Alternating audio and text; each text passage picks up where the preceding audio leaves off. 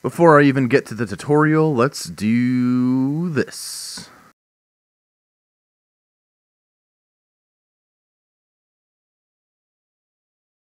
Oh yeah, that's much better.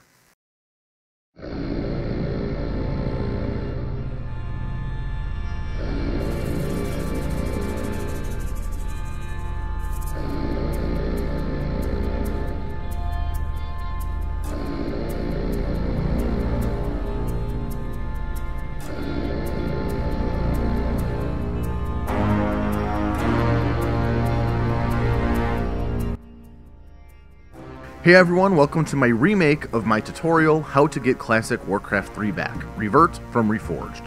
Yes, this is a remake because YouTube took the original one down for some stupid reason.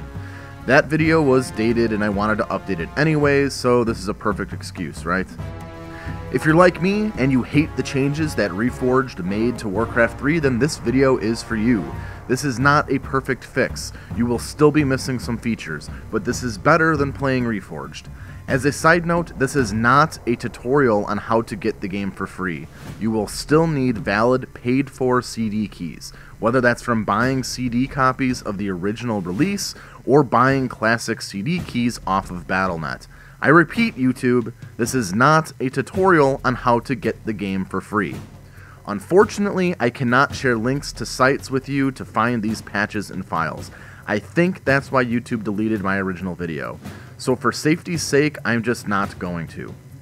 You shouldn't have much trouble finding these files on, say, the Hive Workshop, though. Also, unfortunately, you can't downpatch from Reforged. The file structure is completely different, and there's no place to put different versions of the game, so you will need to start with an older client. So again, just best to delete that shit. So first things first, you're going to have to get CD keys. I still have my CD keys from when I first bought the games, so I'm going to be using those.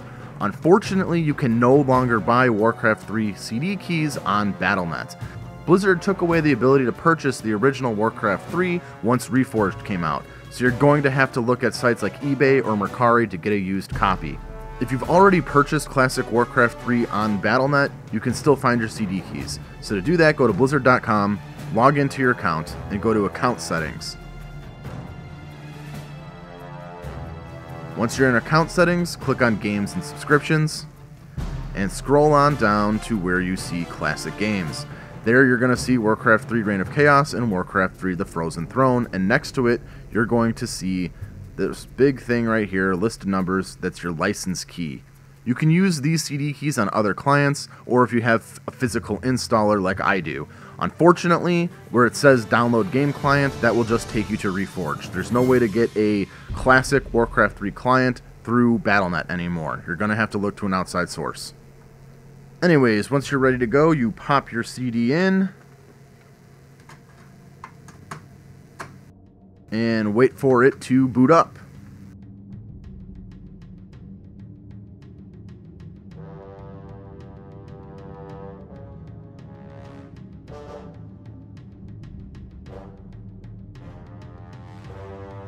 Click Install Warcraft 3. Agree. And here's where you put your CD key in. So I'm going to do that right now. And click OK. So here's where you can save your game. You can save it wherever you want. I like keeping my games on the D drive, so that's where I'm going to put mine. And then just wait for it to do its thing. Alright, once you're done, you're going to be greeted with the option to play Warcraft 3. Your folder's going to look like this. Now we're going to do the same thing with the Frozen Throne.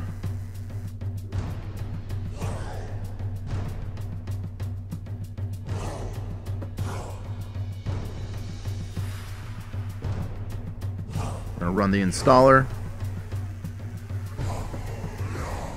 Now that that's all done and installed, test it out.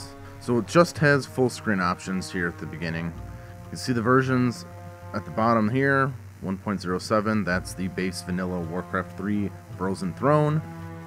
So the next thing that we're going to want to do is patch the game. Now there's a number of reasons that we want to patch the game. One is so that we don't have to put in our CD every single time that we play. That gets annoying, especially in this age of Steam where we're used to just being able to boot off the computer, and it's just annoying. So we're going to patch it so that we can play without the need of a disc. Some patches can add widescreen options. There's different balancing with different patches. It's all kind of dependent on what you want. Now, I'm going to use 1.27b for this example. You can use anything lower than 1.27b pretty easily. 1.28 and onward is going to be a lot harder because starting with version 1.28, they actually added a launcher to the game, and basically you can't actually install those patches because it's just going to want to default to Reforged. So anyways, I have version 1.27b, and you're going to, once you download it, you are going to click and drag it into your Warcraft 3 folder and double click on it. It's going to launch a patcher thing. So you see this box that just came up for me. This is probably going to happen to you too. It's saying that this file is not found. Now, if you actually go into your folder, you're going to see that that file that it's looking for does exist. It's this war3x.mpq. For whatever reason, the patches look for a folder, Warcraft 3 Classic. And since it automatically installs as Warcraft 3, that Classic is not there. So it has a super simple fix. You just got to go to the actual folder and rename it to Warcraft 3 Classic instead of just Warcraft 3. And then you can run the patch, and it installs fine. I don't know why that it does that. I don't know why it doesn't just default to wherever you install it, but that's how it is, and that's what you need to do to make it work. And it installs just fine and boots right up.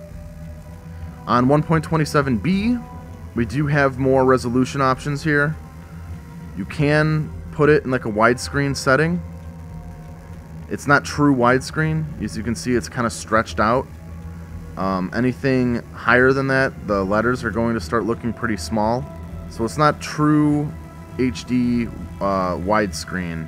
It's a stretched widescreen, and the game is going to reflect that. They didn't add true widescreen until 1.28, so if that's something that you want, you're going to have to find an alternative client that has that version already installed and do it that way.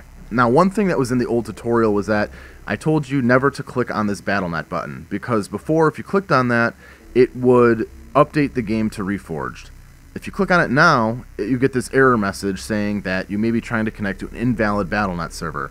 That's because the original BattleNet servers no longer exist.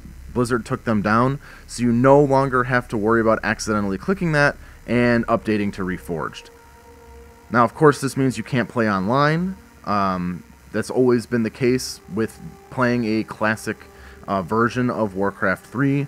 If you just want the original balancing, the ability to play Reign of Chaos separate from Frozen Throne, custom campaigns, some old custom maps, no censored content, anything like that, this is the way to do it. So that's how you do a patched version from a CD. Pretty simple. And just to show the difference between patching the game versus downloading a new client, I did download a different version, version 1.29. I'm going to show you how that looks. So once you download a different client, it's actually going to include all of the files already included. You're going to click on the Warcraft 3 executable, and you're going to be greeted with another thing asking for a CD key. You're going to put in the CD key there. I want to emphasize that even though it included all the files, you still need to have a CD key. This is not a way to get the game for free. I just want to reiterate that so that everybody knows. This is not a way to pirate the game, it's just a way to get the most out of your game that you already bought. And now it's going to open up. And since it's 1.29, you are going to have widescreen resolutions. The menu is not going to look widescreen, but it should be widescreen once you actually start the game. You can see it's widescreen. So you're going to have to do a version higher than 1.28, I believe, in order to play the game in proper widescreen. But that's how you do that. Still need your CD keys, but it's going to give you all the files here, and you just kind of launch it there, and then just toggle back and forth between Reign of Chaos and Frozen Throne on the later versions. There's going to be a little picture next to single player, and you're just going to toggle it that way instead of having two executables that you would have on version 1.27b or lower. As a quality of life thing, you're also going to want to do this. So open your command prompt. So you're going to want to type in regsvr32 space, and then in quotations put the location that you installed Warcraft 3 with the ending blizzard.ax, and then press enter. You're going to have a thing pop up that says DL registration server in your folder has succeeded. So what this is that usually when you install Warcraft 3, the pre-rendered cutscenes don't work. You'll either get a black screen or a white screen, or they just won't play.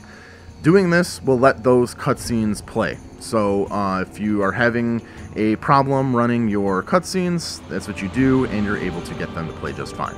Now, this solution actually didn't work for me, so there is another thing you can do if your cutscenes still aren't showing up. One thing you can do is change the compatibility on the actual executable. Changing it to Windows 8 worked for me, so you can try that and get the cutscenes working that way as well. Alright, now I just want to answer a couple questions that I would frequently get on the old video, mainly about how to install and add custom campaigns and custom maps. So first thing you do, if you are using the disk install patch method, all of the folders that you need to use are going to be in your installation folder, that Warcraft 3 or Warcraft 3 Classic that we renamed folder. You're going to go in there and you're going to locate the folders inside of that folder that say campaigns and maps. So in campaigns, you're just going to go in there and you're going to click and put in whatever custom campaigns that you want.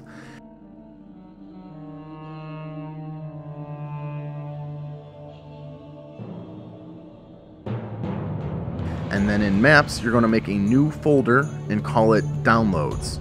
And in that folder, you're going to put in whatever custom maps that you want.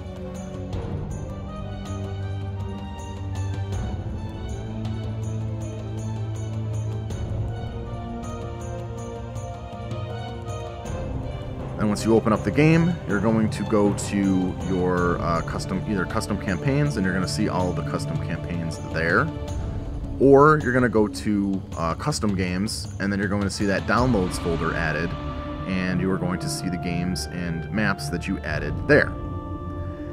If you do the new client method with a version later than 1.27b, you are actually going to get greeted with a pop-up the first time you open it saying that your file saves have been reallocated, and all that's doing is shifting those folders into your documents folder. So if you re-navigate to your documents folder and scroll down, you're going to actually see that there's a Warcraft 3 folder in there now, and that's going to have campaigns and maps in there. And you do the exact same thing. You take whatever custom maps that you want, put it in that maps folder, add a new folder called downloads and put that custom maps in there. And for custom campaigns, you just drop it in custom campaigns, and once you boot up the game, it's going to look the exact same. You'll find your custom campaigns and your custom maps. Super easy to do, just gotta know where to look. So once again, if you are doing it from your CD and just patching up, it's going to be in that install folder, that Warcraft 3 installation folder, and if you are using a separate client, it's going to be in the documents folder under Warcraft 3. You're gonna find those the campaigns and maps folder in there. And one last thing I want to discuss is WC3 Connect. I guess you can also use something like Game Ranger or something like that for it, basically to play the game online via LAN. So once you make an account with WC3 Connect, you're going to get something that looks like this, and it is going to ask you to have a version that is patched to 1.30.1. So you are going to want to get a copy of the game that looks like that. And the reason that it's going to ask for a specific version of the game is because when you're playing online via LAN, in order to play with other people, you need to make sure that whatever version that you're using is the same. So you can't play with people who are playing on a different version from you. So if you have some friends that you want to play online with, you have to make sure that you are on the same version when you're playing online via LAN using Game Ranger or WC3 Connect, or actually playing on LAN in order to get that. So once you open WC3 Connect, you're going to see a bunch of options here. and it's just showing you that there are games being hosted, basically. And then if you go into Warcraft 3 and click on LAN, you'll see it populated with all of these games. And you'll see that people are actually online playing, which is really cool. So you can't play on BattleNet online, unfortunately, but you can play online via LAN using one of these LAN hosting platforms like WC3 Connect or Game Ranger. Only thing to keep in mind is that you're going to need the game to be on the same version as whoever you're trying to play with, or if you're trying to play with randos, which is why WC3 Connect recommends a certain version. So yeah, I hope that was helpful, and I hope that you're able to play Classic Warcraft 3 like you like to. I know that these methods have helped me enjoy the game even through today. Everything that I did in this video, I did today in March of 2023, so it definitely works in 2023 currently. Hopefully I preemptively answered some of your questions about how to and where to install custom campaigns and custom maps.